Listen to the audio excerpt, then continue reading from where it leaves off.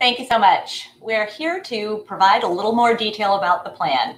I'm Kendall Andrade with Mutual Materials and past chair of ICPI.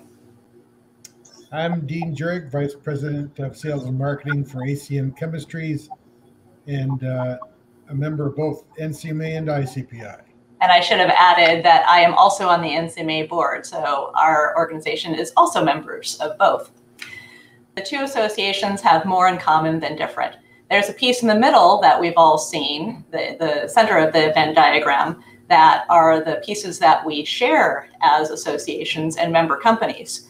But even those pieces along the side are really shared in many cases too. Many ICPI members also make concrete masonry or segmental retaining walls, and vice versa. A lot of NCMA members also make concrete pavers. So while as it may look like there are differences in addition to those similarities, really the two associations as a whole, again, have more in common than difference. Yeah, Kendall, I would add too that it's important for us as a possible future organization that encompasses both groups is that we look after the things where we don't overlap as well. So we're going to make sure that those things don't fall through the crack when we're focusing mainly on the things where we overlap. Absolutely. So why unification? The benefits that members value most are strengthened through unification. So the biggest benefit that I think we all speak to is expanding market growth, really expanding our market share as an industry. But when you look at all these different areas and all the various member categories, there are benefits that are unique to all of us. And I think the key when we're looking at this piece is as a member group, you can see benefits, for all of us individually that may be of more value to one of us than another. So one company may say, oh, wow, the networking benefits are really important to me. And another company may say, no, government advocacy is really important to me. But again, when you look at this as a whole, everyone can kind of see the value and the benefits to them individually, and again, to all of us as an industry. Yeah, and Kendall, I'm glad you brought up networking. I think that's always been one of the number one things that people point out as highlights of organizational meetings and the way the organization works. And the more that we build that strength, we increase not only our ability to work with each other, but to better market our products to the industry and certainly build off of our relationships with each other. And grow the industry as a whole. There you go. So governance, I know, is something that people think about, right? This is something that's important to all of us. As we look at the proposed governance structure, what you see at the top here is members. So we are a member-driven organization. Both NCMA and ICPI are currently member-driven associations, and that will not change with a unified association. As a member-driven organization, we delegate that authority to that next level, the board of directors, to make decisions and kind of continue to guide the industry and guide the association and move things forward. We've determined that the best path for governance for the association is to have individual market segment committees. So one will be for masonry, that will include CMU and MSB, and one will be for hardscapes, that includes SRW and pavers. And of course, there will be a variety of standing committees, government affairs, education, and so on, that will support both these segments as well as the association as a whole. There will also be advisory committees that, not necessarily standing committees, but different pieces and policies and initiatives that the association decides they want to move forward and support that will be appointed by the board of directors. Yeah, and the goal really here is to make sure that, again, every segment is represented, both that had been priorly in NCMA or in ICPI, and make sure that there is a representation that is equal not only to maybe U.S. members, but Canadian members as well. So we're looking after the needs of really all of the membership. And I'm really glad you brought up the fact that we want to make sure that all member categories are represented, Dean, because I think this is a really good representation of that very issue right here. So this is kind of a broad overview of what the board makeup will look like. The Leadership Development Committee that you saw on the previous slide is the group that is going to be selecting the board. The initial Leadership Development Committee will have 6 members from both ICPI and NCMA, led by the past chairs of both associations, that will collectively determine that first unified board of directors. And again, as Dean said, you can take a look at this and you can see that the Leadership Development Committee does have targets for those individual member categories on the board. There will be representation from contractors, representation from associates, and of course, representation from producers. But again, the intent is to ensure that all regions, all member categories, all the various groups that make up our 2 associations and will make up our unified association, ultimately at the end of the day, have representation and participation on the board. And the idea really here is, as Kendall said, to try to make this board as representative of our industry as possible, but also to search for the most efficient and effective board members to fill those seats, not just to fill them because we need to have someone from this or that category. So the idea really is to have, again, the most professional board that we can put forward and representing the most segments that we can. Absolutely. So this graphic kind of walks through the member categories of the Unified Association. And again, where you see yourself is a member category that would transition into the new association.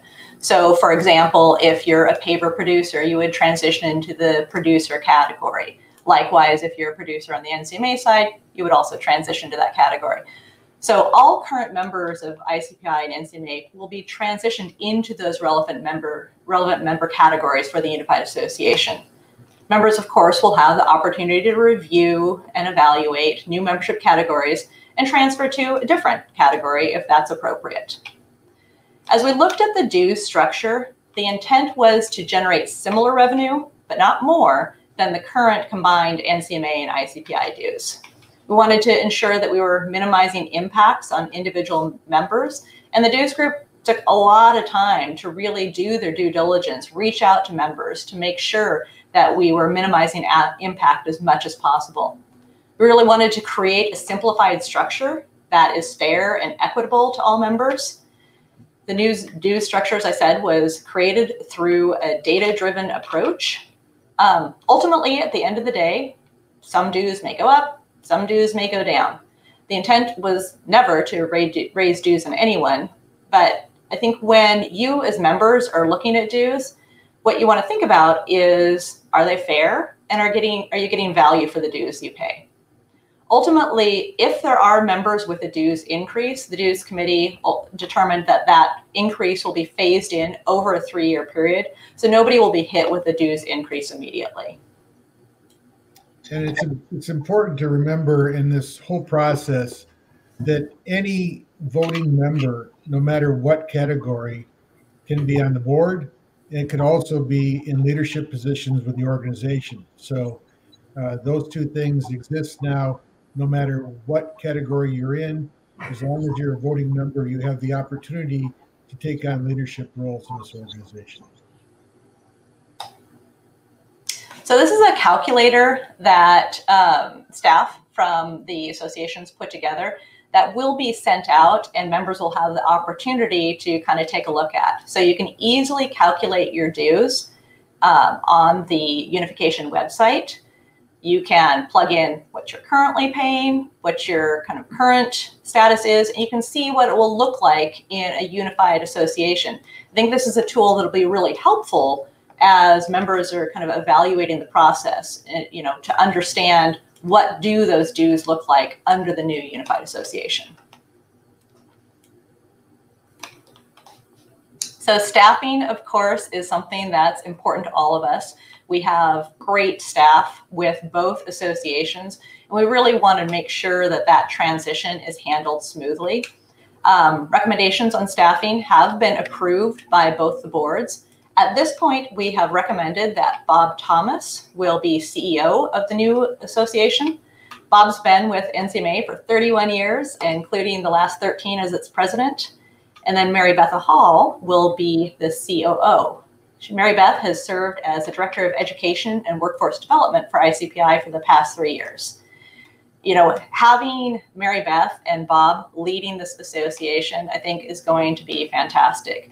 We looked at them collectively, and their skills really complement each other. And I think when we look at the Unified Association, having those two in that leadership role will really help move the association forward and ultimately, of course, lead to our goal of, you know, expanding market share and increasing sales. We did a high-level org chart so folks can kind of understand, again, at a very high level, who will be responsible for what. Details on the staffing structure, of course, are going to continue to be developed during transition after an affirmative member vote. The high-level structure outlined here, so you can kind of take a look at those basic high-level roles and responsibilities. Yeah, and a couple of things for those of you that may be more familiar with Bob Thomas, because he's been around for a while, in a leadership position at NCMA, and he carries a pretty nice hairdo, I might add, as well. Those of you that don't know Mary Beth, you're going to find out that she's got a bit of juice. So it'll be great to have Mary Beth on the staff representing some of the ICPI maybe ways as coming into this new organization. I think you'll be happy to see that she's got a lot of good ideas. And again, like I said, a pretty good amount of juice to go along with it. So this is a high-level kind of look at where revenue and expenses will be in the new association. This is a pro forma budget developed based on expected revenue and expenses. And we have best practice targets for similar associations. So when we look at things like staffing and dues and just kind of the big high-level items on both a revenue and expenses side, we're targeting those against similar associations, putting those targets in place so we kind of understand where we want to be going forward. A detailed budget for the first fiscal year will be developed during the transition, and it'll be based on the strategic plan, of course, for the Unified Association. Right here, this is preliminary. It's expected, obviously, over time that we'll find synergies between the two associations. And we'll look for efficiencies and create more value for members going forward. Yeah, all I can say is I like the colors, and it's good that the income wheel is a little bit bigger than the expense wheel. So that's exactly. So meetings, I know this is something that is near and dear to all of our hearts.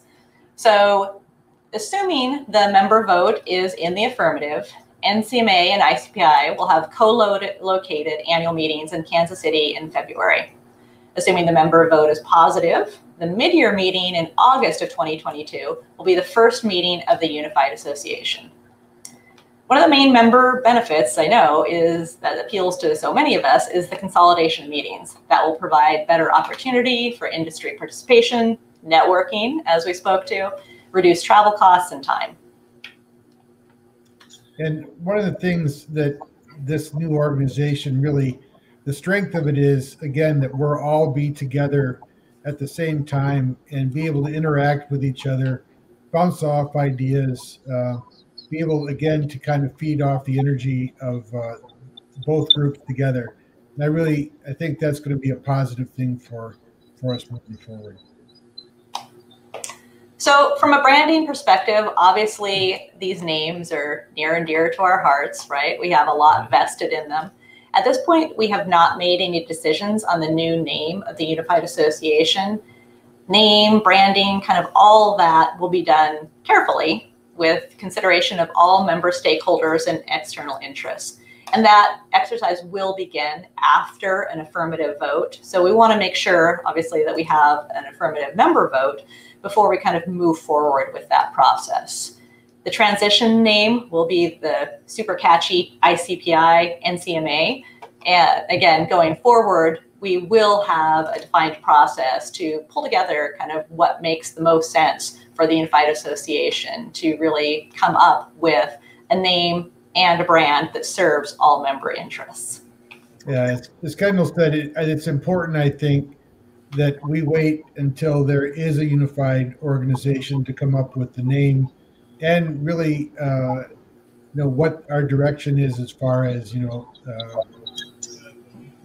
what are we trying to aim for with name and vision and all that stuff. We really can't do that without the advice and input from all membership.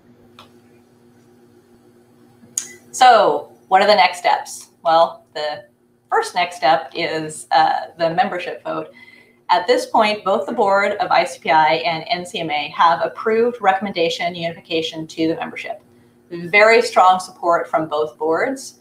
The NCMA vote was 18 in the affirmative to 1 negative and 1 abstain. And the ICPI voted 20, the ICPI board voted 28 in the affirmative, 3 negative, and 1 abstain. So again, both boards very, very strongly support the unification. And at this point, again, it goes to the membership. So the voting members of both associations will be voting in November.